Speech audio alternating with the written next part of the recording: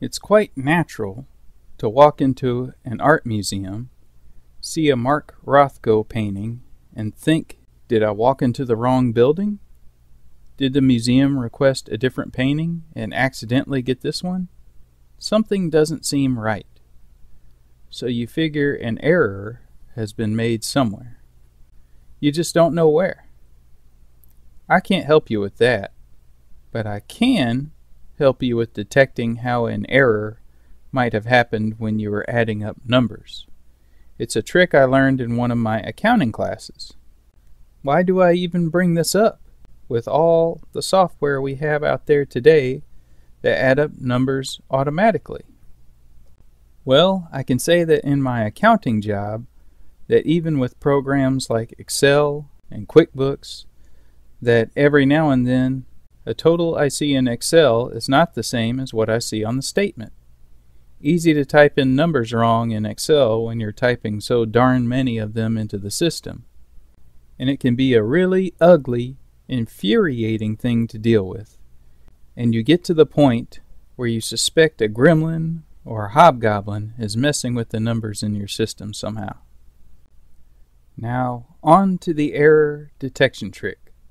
If you are expecting a certain total when tallying up numbers, but you get a different total, you can subtract the total you get from the total that you know to be actual. And if that number is divisible by 9, then that's a good indication 2 of the digits of a number were switched somewhere.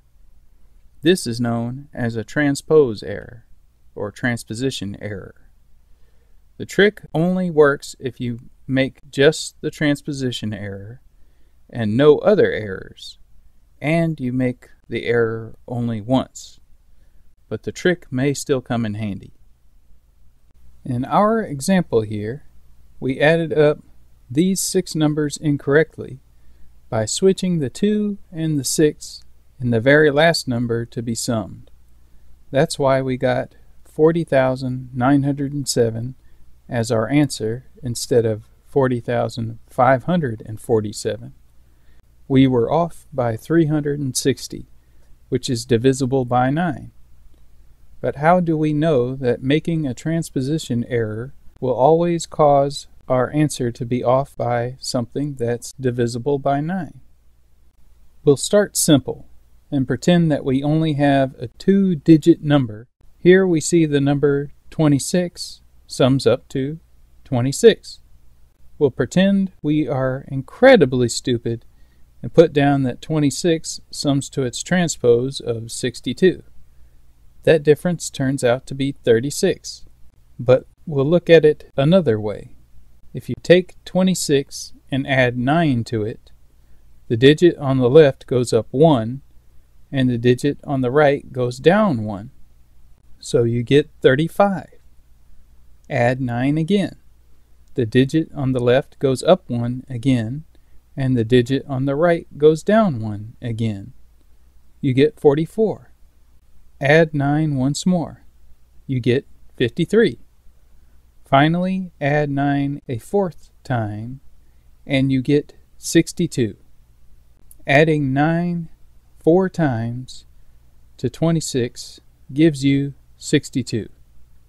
So the difference between 26 and 62 is divisible by 9. The properties of adding by 9 in a base 10 number system like ours is the entire reason why an error being divisible by 9 is able to detect if an inadvertent transposition of digits occurred. You can always get from a number to its larger transpose by adding 9 repeatedly. Now we'll move on to something slightly more complicated. Still summing up only one number, but it has more than 2 digits in it. An arbitrary number of digits. If you have a number larger than 2 digits and transpose 2 neighboring digits anywhere within the number, you will get a similar situation to the 2-digit case, except it will be some power of 10 times a number divisible by 9. That number will be divisible by 9 as well. 36 is divisible by 9. So is 36 times 10. So is 36 times 1,000, etc. The power of 10 being involved in the calculation here comes from our base 10 number system using powers of 10 as place value holders for digit position. When the digits that are transposed are not the two rightmost digits of a number, the power of 10 comes into play.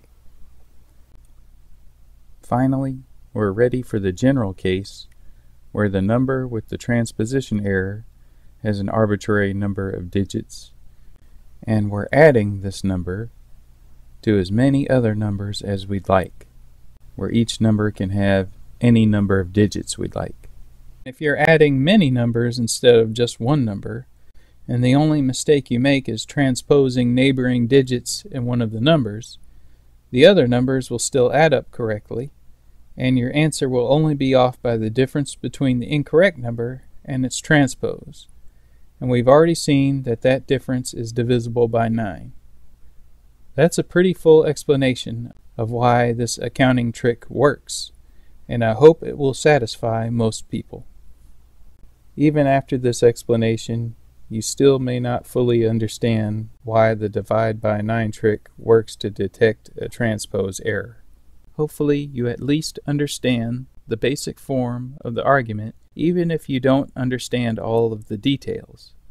Sort of like some of Picasso's Cubist paintings give you a broken depiction of something, but you still may be able to see its general form. I at least hope you're not as confused as you would be on first seeing a Mark Rothko work.